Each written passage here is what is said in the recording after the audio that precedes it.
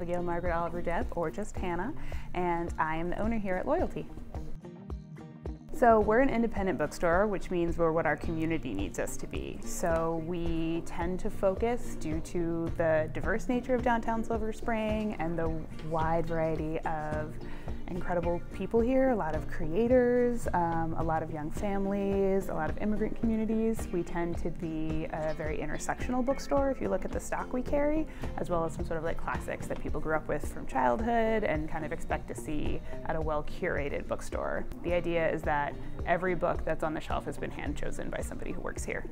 Well, one of the cool things about a small business in your community that's owned by someone in your community is that at least 60% of every dollar spent here stays in the community. So it's going to jobs that are in your community, so people who actually live here and work here are getting paid here. The taxes go to the schools, they fix the roads, so your dollar has more of an impact. So if you're thinking about shopping smart and trying to support the place you live, that's the best thing you can do, is to shop local.